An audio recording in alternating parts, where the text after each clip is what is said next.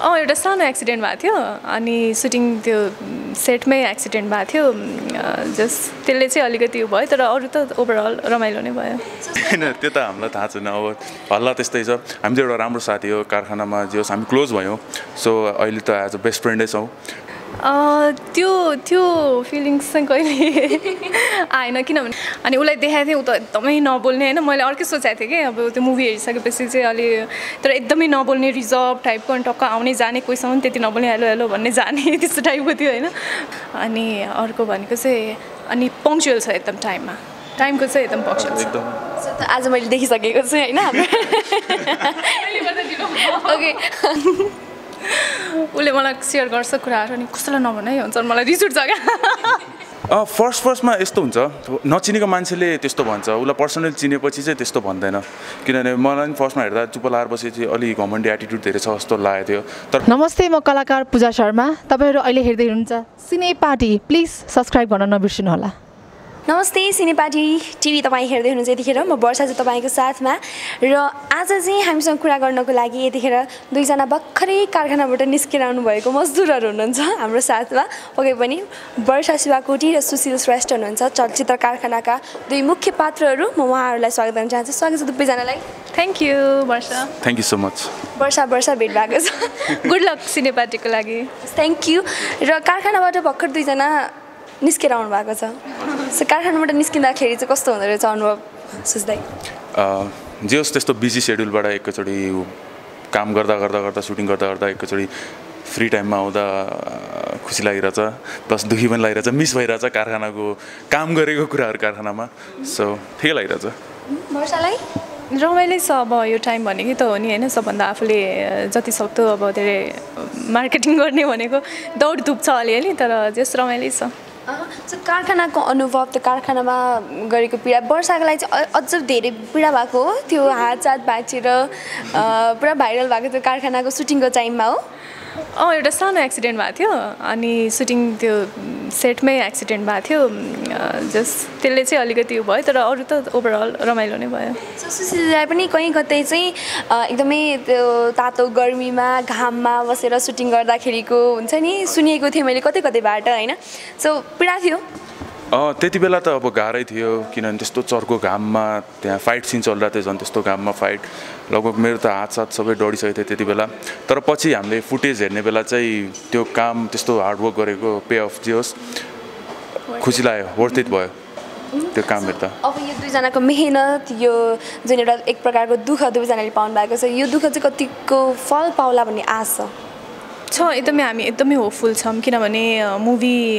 Final हेरिसकेको छैन तर सुरुदेखि नै अब स्टोरी नै सबभन्दा स्ट्रङ पार्ट हो मुभीको होइन त्यसले गर्दाखेरि जे छ स्क्रिप्टमा त्यो छ मुभीमा र जस हामी एकदमै होपफुल छौँ मुभी चाहिँ एकदमै राम्रो बनेको छ र ट्रेलरको गीतको रेस्पोन्सहरू हेर्दाखेरि पनि एक्साइटेड नै छौँ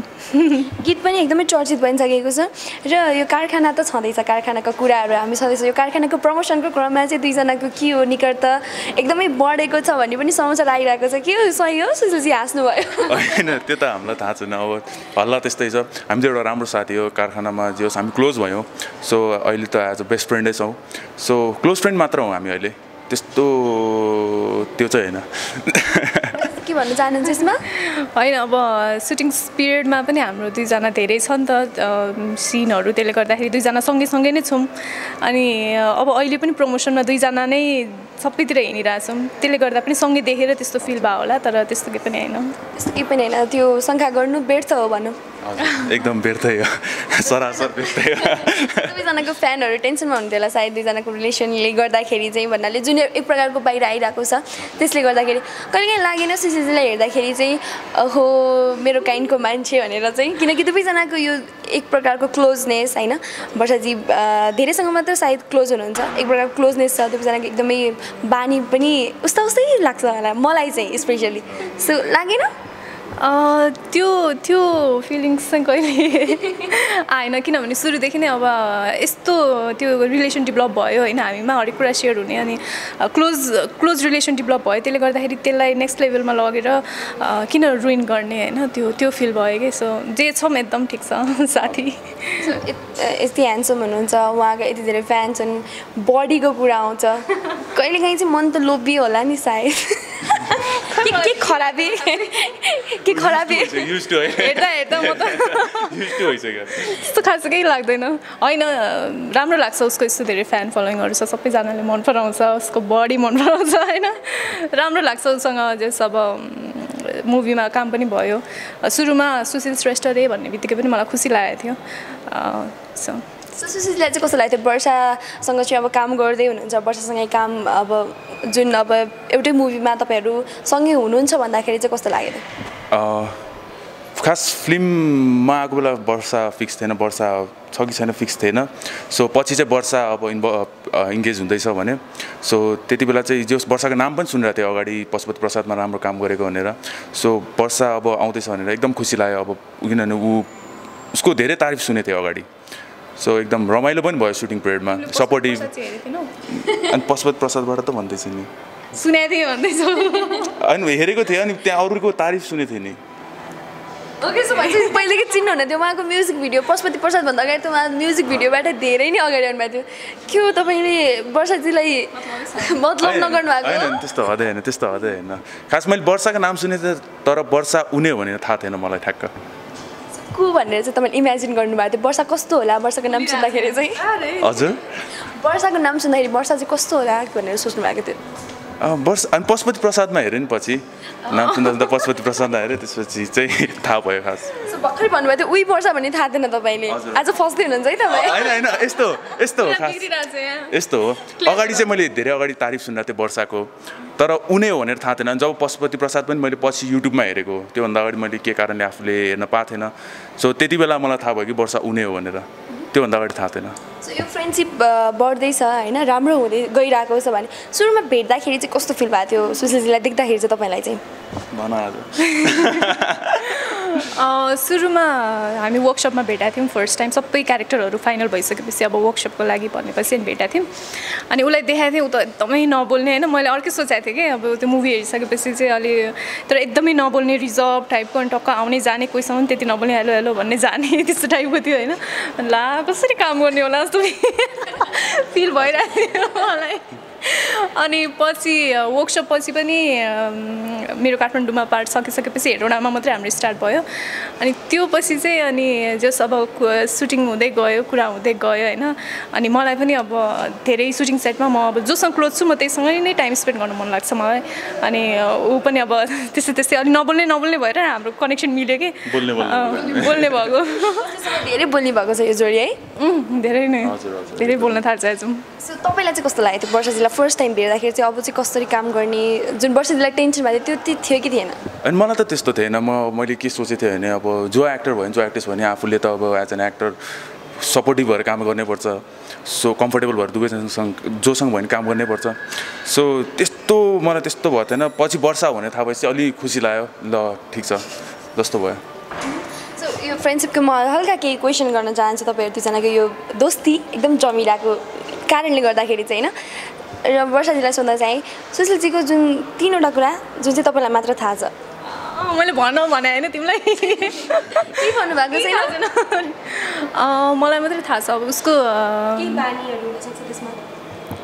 बानी त्यही हो फर्स्ट त त्यही भयो जोसँग क्लोज छ उसँग मात्रै होइन एकदम ओपन अप हुन्छ त्यो राम्रो सोचको एउटा बानी अनि अर्को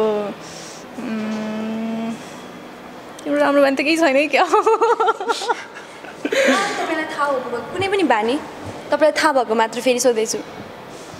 अरू भनेको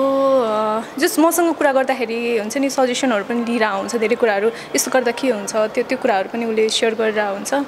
अनि अर्को भनेको चाहिँ अनि पङ्क्चुअल छ एकदम टाइमको चाहिँ एकदम पङ्क्चुअल छ आज मैले देखिसकेको छु होइन ओके सो सुशीलजीलाई चाहिँ अलिक रिजर्भ छ एउटा रिजर्भ त भयो अनि के मन पर्छ रे तिमीलाई मोमो कि चाउमिन अनि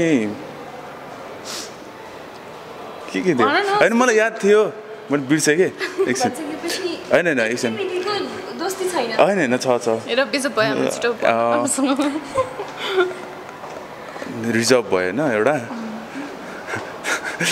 अरु के थियो यार मैले बिर्सेँ भनेको अलराइट सो जे छ यहाँ अब वर्षाजीले थाहा पाइसक्नु भएको छ यो कुरा हैन प्रश्न प्रायः जस्तो झगडा चाहिँ केमा पर्छ तपाईँहरू दुईजनाको चाहिँ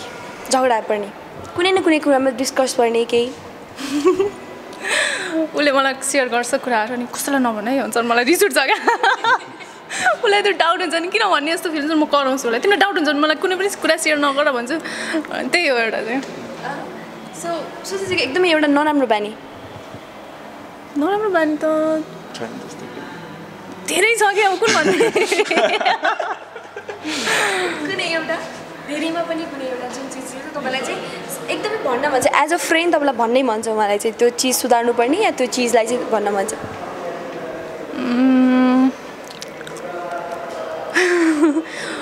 के भन्ने अब छैन त्यस्तो केही पनि जे छ ठिक छ तपाईँलाई के भन्नु मन छ वर्षाजीले कस्तो के भन्नु मतलब कस्तो कुरामा कुनै चिज वर्षाजीको नराम्रो या त्यो चिज चाहिँ उहाँले सुधार्नै पर्ने खालको सुधार्नु पर्ने हैन उ त जे कुरा पनि राम्रै छ किनभने हाँसिरहेको हुन्छ एनी टाइम जस मैले अहिलेसम्म उसको नराम्रो बानी थाहा पाएको छैन थाहा पाएपछि भन्नु होला सो मलाई मेसेज गर्न सक्नुहुन्छ तपाईँले ओके सो वर्षाजीलाई चाहिँ प्रायः घमण्डी भनेर भन्छ मैले पनि एउटा सानो केही दिन अगाडि पनि लेखेको थिएँ प्रायः घमण्डी भनेर घमण्डी नायिका बोल्दैनन् धेरै एकदम रिजर्भ बस्ने बानीले गर्दा पनि कतिपय अवस्थामा चाहिँ पछि परेको भन्ने पनि कुरा गुनासो पोख्ने गरिन्छ होइन डिरेक्टर प्रड्युसरको पनि धेरै जस्तो कुराहरू पनि आएर त्यो बिचमा पनि एउटा फिल्मको कारणले पनि आइरहेको थियो होइन सो सुशीललाई लाग्छ उहाँ घमण्डी हुनुहुन्छ भनेर फर्स्टमा यस्तो हुन्छ नचिनेको मान्छेले त्यस्तो भन्छ उसलाई पर्सनली चिनेपछि चाहिँ त्यस्तो भन्दैन किनभने मलाई पनि फर्स्टमा हेर्दा चुप लाएर बसेपछि अलि घमण्डी एटिट्युड धेरै छ जस्तो लागेको थियो तर पछि बोल्दै गएपछि चिन्ने त हो नि मान्छे फर्स्टमा एकैचोटि हेर्दा त कसैले चिन्दैन नि त पछि बोल्दै गएपछि कस्तो मान्छे हो बल्ल आफूलाई थाहा हुँदै जान्छ सो ऊ घमण्डी हो जस्तो लाग्दैन मलाई पनि त्यस्तो लाग्दैन होइन यस्तो हो अब घमण्डी मेरो त्यो एउटा अब घमण्डी छु रे म होइन त्यो मेरो एउटा नेचर हो कि म एकैचोटि कोहीसँग पनि राम्रोसँग खुल्न सक्दिनँ कि तर त्यो कुराले किन कामलाई कम्पेरिजन हुन्छ मलाई त्यही कुरा चाहिँ अचम्म लाग्छ कि म यदि घमण्डी नै छु भने पनि होइन म मेरो कामसँग चाहिँ त्यसको के मतलब भएर त्यो वेले चाहिँ हेर्नु भने किनभने अहिलेसम्म काम गरेको जतिजनासँग मैले काम गरेको छु होइन अब कारखानाकै टिम भनौँ जोसँग पनि काम गर्दाखेरि त्यस्तो कहिले पनि त्यस्तो कमेन्ट्सहरू त्यस्तो कहिले पनि आएको छैन र कामसँग चाहिँ त्यो कुरालाई कम्पेयर पर्सनल बिहेभियरलाई कम्पेयर नगरिदिए हुन्थ्यो भन्ने जस्तो फिल हुन्छ मलाई चाहिँ सो भनिसकेपछि जे छ कामलाई महत्त्व दिउँ होइन र कारखाना पनि छ कारखानाबाट चाहिँ अबको चाहिँ तपाईँहरूको करियर चाहिँ कतापट्टि मोडिएला भनेर सोच्नु भएको छ वर्षाजीले चाहिँ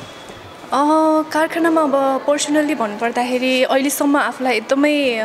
काम गर्न मन लागेको काम हुन्छ नि सेटिस्फ्याक्सन मिलेको छ काम गरिसकेपछि पनि जुन एउटा हुन्छ नि मैले यो गर्न पाए हुन्थ्यो त्यो गर्न पाए हुन्थ्यो भन्ने छैन कि यो गर्नु मन थियो मैले गरेँ भन्ने टाइपको त्यो छ होइन क्यारेक्टर पनि त्यस्तै छ स्ट्रङ छ त्यसले गर्दाखेरि एक्टिङमा चाहिँ आई थिङ्क अब हुन्छ नि सायद एक्टिङ नै हेरिन्छ होला कारखानामा चाहिँ यसमा एक्सपेक्टेसन अलि धेरै नै छ किनभने अहिलेसम्म गरेको क्यारेक्टरभन्दा मैले अलि डिफ्रेन्ट गर्न खोजेको छु प्लस स्टोरी पनि एकदम राम्रो छ अहिलेसम्म नउठेको सब्जेक्ट उठाएको छौँ सो एक्सपेक्टेसन ठिकै मिडियम छ भनौँ अब हाम्रो अडियन्सहरूले असार 16 गते कारखाना हेरेर भनिदिनुहुन्छ कस्तो के बनेछ अनि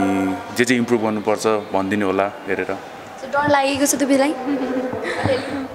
डर त त्यस्तो लागेको छैन किनभने हामी ढुक्क छौँ एउटा राम्रो फिल्म बनाएको छ त्यो कुरालाई अडियन्सहरू यति अहिले हुन्छ नि के भन्छ एकदम कन्सियस भइसक्नु भएको छ एकदम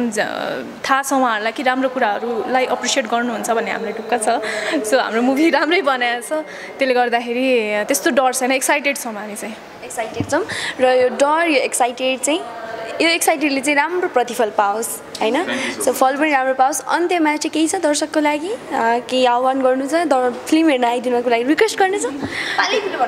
रिक्वेस्ट भनेर त्यस्तो हेर्नै आइदिनु भन्नु छ त्यस्तो केही पनि छैन होइन अब हामीले ट्रेलर छ अलरेडी युट्युबमा देख्नुहुन्छ ट्रेलर हेर्नुभएको छैन भने चाहिँ ट्रेलर हेरिसकेपछि गीतहरू सुनिसकेपछि चाहिँ राम्रो लाग्यो मुभी हेर्न मन लाग्छ भने चाहिँ आउनुहोस् र हामी आएको अडियन्सहरूलाई डिसपोइन्ट चाहिँ गर्दैनौँ।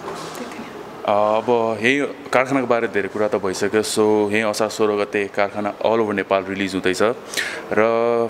फुल इन्टरटेनमेन्ट मुभी बनेको छ। प्लस इन्टरटेनमेन्टको साथसाथै समाजमा एउटा भइरहने घटनाको म्यासेज पनि एज अ फिल्ममा हामीले देखाउन खोजेको छौँ। सो आई होप हजुरहरूले माया सपोर्ट गरिदिनुहुनेछ